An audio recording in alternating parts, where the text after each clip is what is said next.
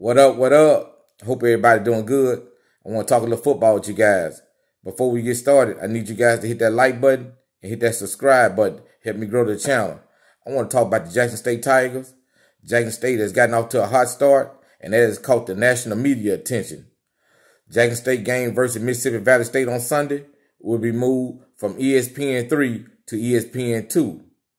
Also, the start time of the game will be moved back from 1 p.m. to 2 p.m. Central Time. The game will take place at Mississippi Veterans Memorial Stadium. You know, the Tigers are so far 2-0 under Deion Sanders. I'm happy for Deion, man. Wishing him the best.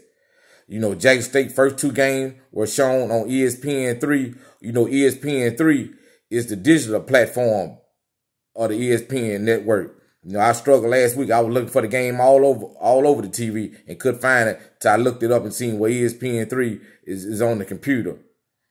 You know, Jackson State is scheduled to play 2 more games on ESPNU this year. They're going to play Prairie View and they're going to play Alabama A&M. You know, Mississippi Valley State coach Vincent Dancy, he said he looking forward to playing on national TV on Sunday. He said he out to show the country what the Delta Devils are made of.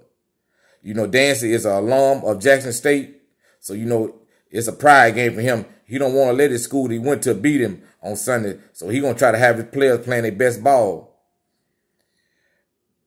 You know, he also pointed out that the Delta Devils are picked to finish last in the SWAC. So, you know, he got a lot riding on this game Sunday. Pride, you know, a little bit of ego, a little bit of everything. He want to beat Deion. He wants to change the narrative about the Delta Devils. You know, Jackson State and Mississippi Valley State were scheduled to play on February 27th, but the game was rescheduled due to COVID.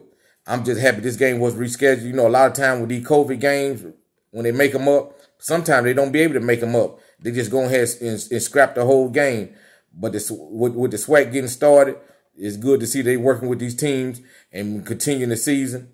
Man, I want to hear what you guys think about Jackson State so far. Do you like that ESPN is paying them more attention? Also, hit that like button and hit that subscribe button. Help me grow the channel. And thank you.